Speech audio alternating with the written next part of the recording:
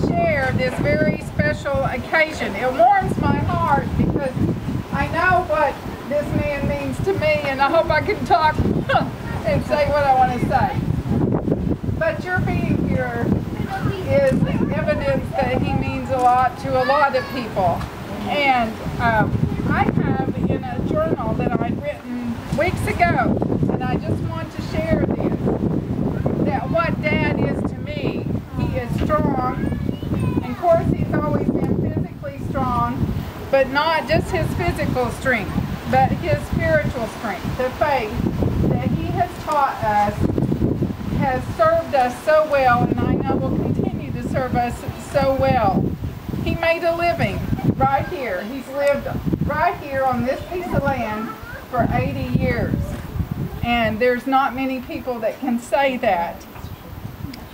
He has made his living farming and ranching. And just the faith that it took to put those tiny seeds in the ground, which some of you men and women still do, the faith that it takes to put those seeds in the ground and expect to make a living out of it.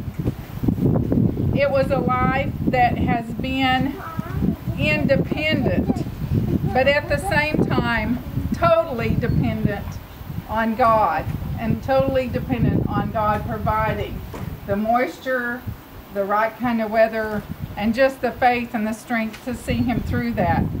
So a life of independence with total dependence. Good job, Puppy. I love and admire him dearly, and I just thank you for being here to share his 80th birthday with us. And I want to ask him to bless our food and then invite everybody to please eat. Here. Yes, ma'am. Gracious Heavenly Father, we're indeed thankful for this beautiful day that you've given us to enjoy. And Father, I thank you for my family, and for my friends, my neighbors that have showed their respect in coming out this day. And I pray a blessing on each home that's represented here, Lord. And I thank you for living in a country that we are free to worship our God as we see fit. Thank you for your love and for